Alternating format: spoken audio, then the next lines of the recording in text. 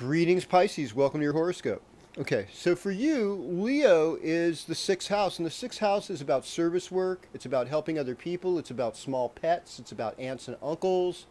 And it's a lot about getting your own health together, taking care of yourself, and being able to be a team player, being able to do service work, and being able to take 3 steps forward and 2 steps back and accept that that's still progress.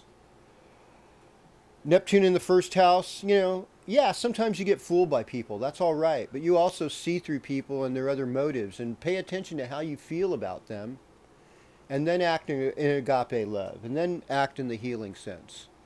Financially, with Uranus transiting your second house, things are a little bit erratic.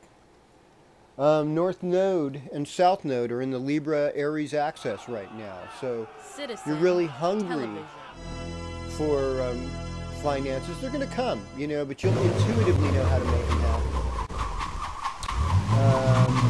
I would say with Mars and Scorpio, it's more likely now that since it's in your ninth house, that you'll do some long distance traveling, and you'll explore some places you haven't been to, and maybe places you've always wanted to go to. But mostly it's like you've got a lot of work and you've got a lot of creativity in you, with Venus still transiting your fifth house. So love is still there for you, and nobody can love like you can. So in a time like Leo, where love becomes like service for Pisces, let that service of love take you further places than you've ever dreamed of going. This is Cosmic Kev. I'll be with you next week again when we do this on the Planetary Persuader.